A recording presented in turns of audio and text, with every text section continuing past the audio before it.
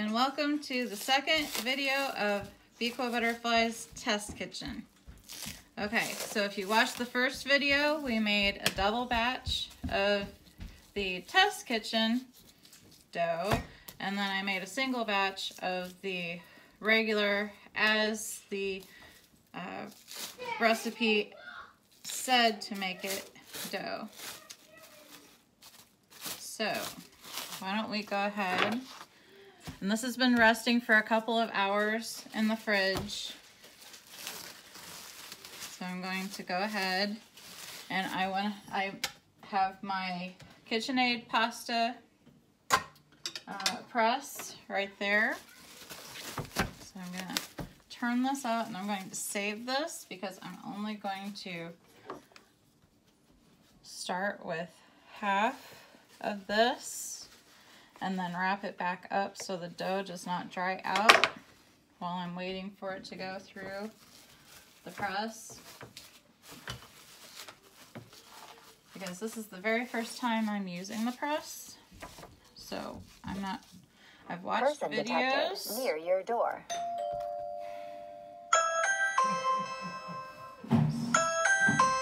Someone's at your front door.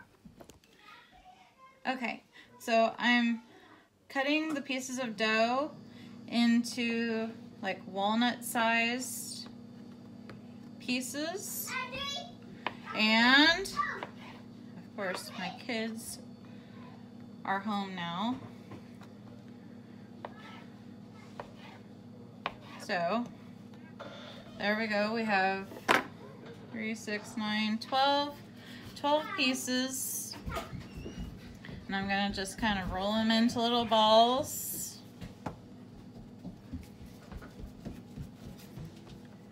And then I tried to get my littlest son to come put these in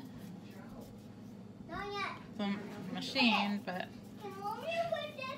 he's involved with building Legos, so that's fine.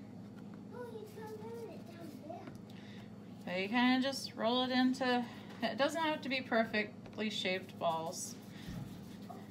I've watched other videos on YouTube, and you need, oh, okay. So I have the Beequa attachment on there, or the press die, and I figured I'd do the Beequa first, and then I would do the spaghetti next.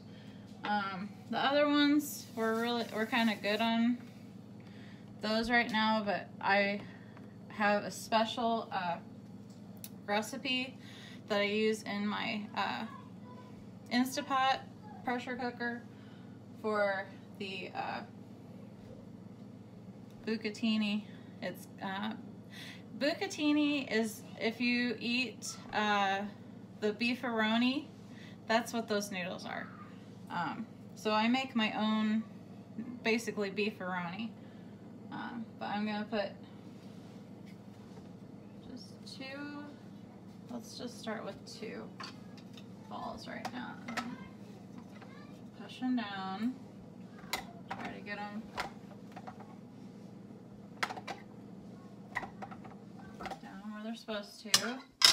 And then, here we go.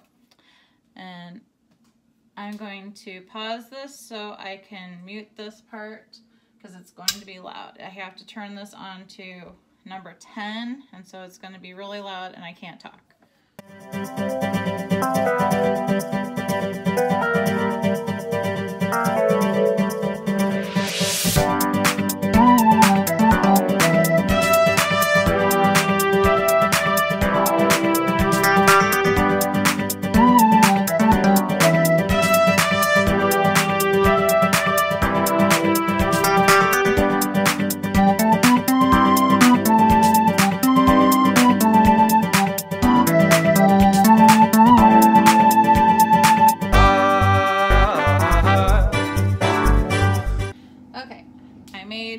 Enough of that for my family for right now. So now I'm gonna put the spaghetti one on, and it's so nice that you can actually just put it, change it. It's not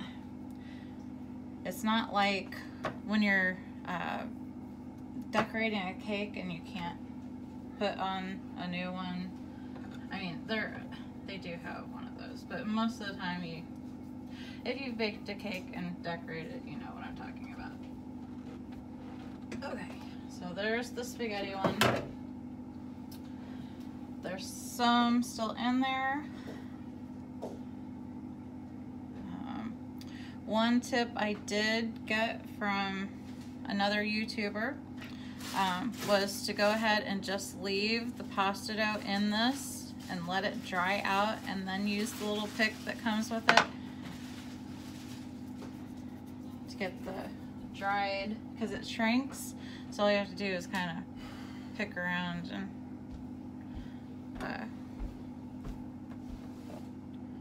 because those holes are really small, but it does have a really nice metal pick that comes with this whole entire kit. So I'm gonna pause this again and then do the spaghetti for a little bit and get back on here.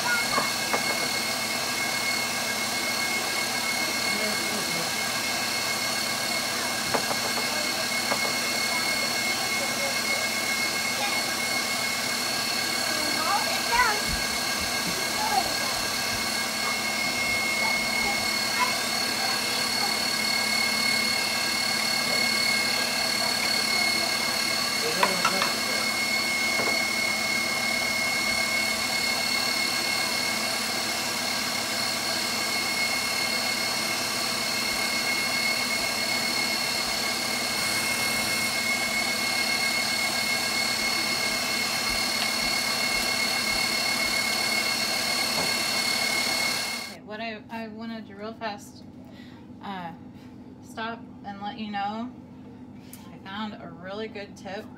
I put flour all over this silpat and I got my fingers really dusty, and I've been just kind of doing this to the pasta as it comes out, and it's really nice that everything is staying. I wish I had done this with the bucatini because now I can do the little knot and have it dry like that, and voila. Yeah, the first one is it is not floured well, but the last ones look really, really good. And I'm also thinking maybe I should have just let this dry out instead of putting it back in there. It does seem that the first ones were a little on the moist side, but now that I've let this stuff sit out, it is after rolling it, the outside is drier and it's going through a lot nicer.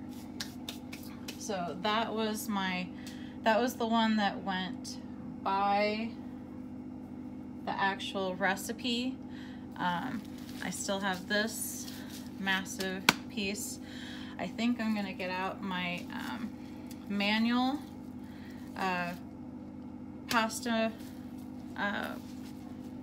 hand crank and see what it does with that. As soon as I'm done with finishing, I have 4 little balls still to go, and then I'll be on to that. So I'm gonna make another video with the test kitchen. This has the semolina and the 00 flour in it, and I'll be using it with the manual hand crank. So catch me on the 3rd video. Thanks, guys.